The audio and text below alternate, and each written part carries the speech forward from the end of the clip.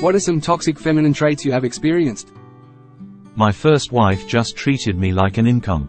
I've experienced that. When I tried to curb her spending, she demonized me and told everyone who would listen that I was treating her like a child with an allowance, and that she was trapped by my control. She spent me into debt, twice. It was so bad that I had to re-enlist in the army for a bonus just to get out of the red. When we finally divorced, the only thing she was concerned about was the checking account, which I split in half and wrote her a check for, and that was it. We had less than $4,000 in the bank. 6 months after the divorce I had $50,000 in the bank. My ex used to slap me, and then be all like, "You can't hit me, I'm a girl." Violence which is somehow acceptable. Told me show your feelings and then get told you are too sensitive and told to be a man. Becoming a victim when caught in the wrong. Manipulative, pathological lies, gaslighting, love bombing, silent treatments. Are really good at passive-aggressively attacking your ego or self-esteem, and it either low-key or just out of line, and somehow to her you're the one who's overreacting when you respond in kind.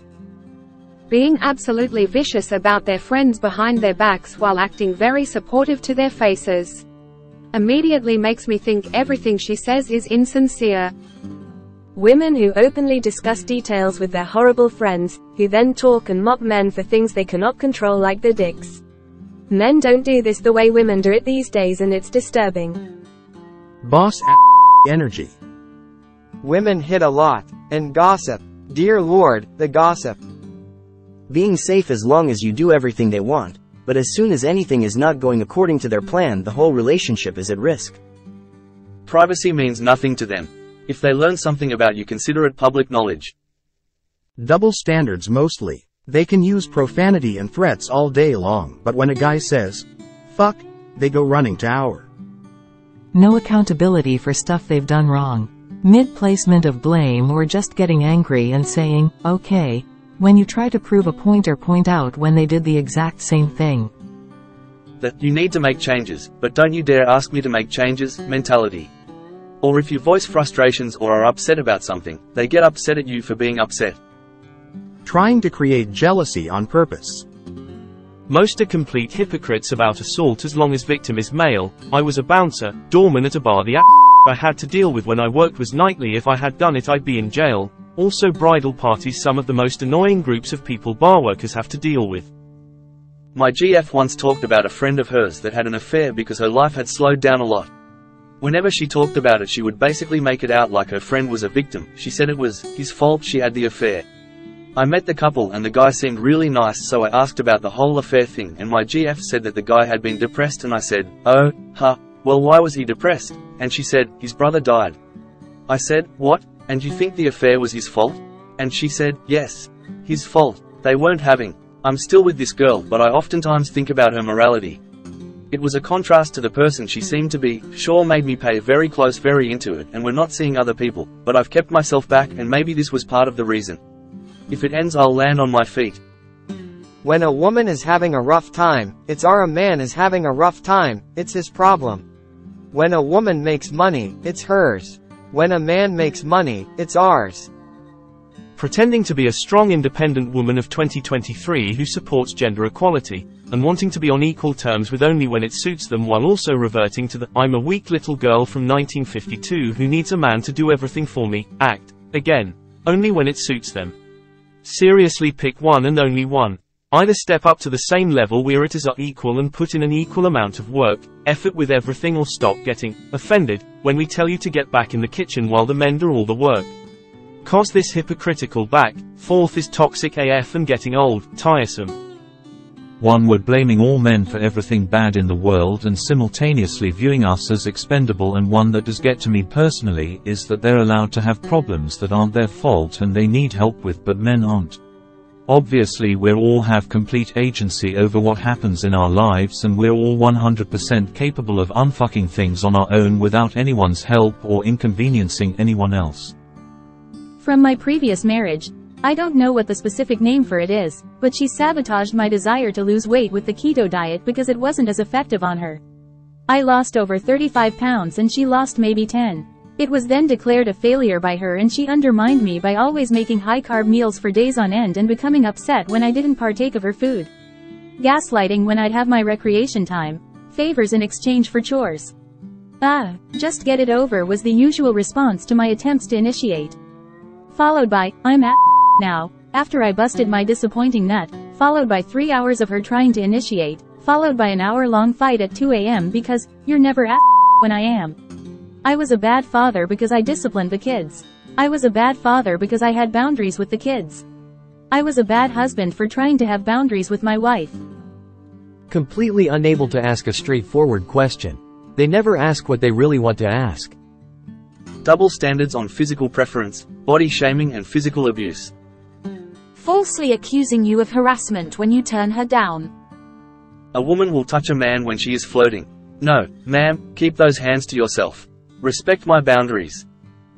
Being mean or overly demanding towards service workers.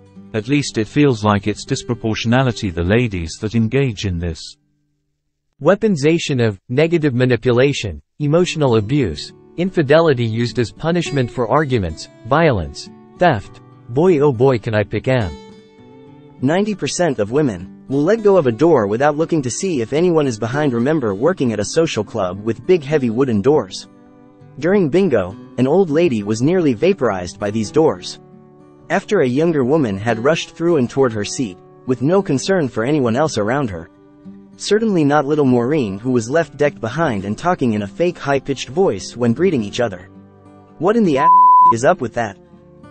Wanting a guy to basically assault them instead of just saying they're because a man must be dominant. All the way off with that. 1. A tendency to take private issues to the council, for security, when in fact it's to get unconditional support for unforgivable sins. 2. A near-total lack of personal, social, and legal accountability because, I need to be protected sad face. 3. Any other stunt the Russian army would pull to justify an aggressive response to people protecting themselves from wanton aggression. Did you marry my ex? OMFG sounds similar. I told my current wife while we were dating that there are financial priorities and you may not always be the top priority. I've taken care of others for so long that now I'm taking care of myself first now. That type of teaching is literally brainwashed into kids, boys and girls. We grow up thinking it's really true until we reach junior high or high school to have different views on the subject. I'll never understand this. Yeah, men shouldn't be hitting women. In the same way nobody should be hitting anyone. If someone smacks me, they're getting smacked right back though. This is very evident when you watch two men or two women throw a couple punches and cool off. Women go full John Wick and don't stop until one side is absolutely ripped to shreds. Yes, this is very common, it's just sad. Also, happy cake day. I used to be so closed off only to open once and then close off stronger again. Be a man, they said. Bingo. Society, and the average person, doesn't actually mean to open up. Open up more. And, don't hide your feelings. Or just things shallow people say to make themselves feel inclusive and supportive while continuing to treat us like trash. This is my ex. She is terrifying with how good at lying she is. After we broke up she stuck around my friend group leeching off everyone. She had with her best friend's Caitlin's boyfriend and got caught. I watched in shock as she used tears, inside jokes and Caitlin's secrets as leverage to convince Caitlin that it was her fault that her boyfriend cheated on her. That a mutual enemy of theirs was trying to steal him away. Not true. So she, my ex, was doing her a favor by making sure Caitlin's boyfriend fell for her instead of their mutual enemy.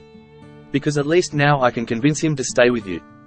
They were best friends again by the end of the night, and I guarantee my ex continued to have with the boyfriend behind Caitlin's back. Terrifying. I was hoping you meant actual sniping SMH. Lol, had a buddy pull this and her friends mocked my size. I'm average if that's TMI, sorry. I said at least she's getting unlike you pugs. They did look like little pug dogs, lol. There's a subsection of women who think that it's their turn to be problematic. That is, men are encouraged to sexualize women less, to minimize women's feelings and opinions less, to stop demanding women fulfill specific roles, that they get to do those things to men. And no, if you want men to progress past certain behaviors, you can't regress to doing those things yourself. My ex-BZ told her mum and sisters about our face with rolling eyes freaking weirdos. Also she described my to one of our female friends who I've known for years. Also a garbage move from a garbage person.